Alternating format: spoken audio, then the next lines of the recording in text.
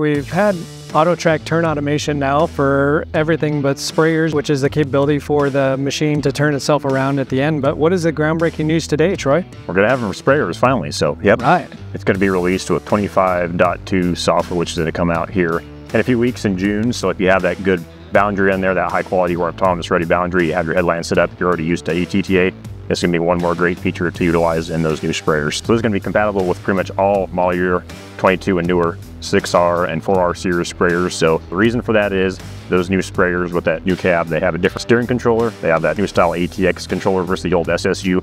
So that's why there's a break there. So we need that newer steering controller. What precision ag hardware components are required for that? And for displays, we'll need a G5 with an advanced license or a Gen 4 with a automation activation to utilize turn automation in those newer sprayers. It's going to be for pretty much turn only. It's not going to control speed or boom yet. That's kind of the same thing we have with combines right now too. So, which we did find that guys, even though it doesn't do full control of the combine yet, even just having that simple guidance turn of it makes life just a little bit easier. And one cool feature they came out with it too is the ability on your headlands to actually follow those headland passes. So if you're utilizing auto path from rows or from boundaries, there's actually an option in there for that sprayer to actually follow the lines of the headlands. So say if you have kind of a curve in your headland, this will actually follow that curve of the headland and then go to the turn. So that's a very cool feature.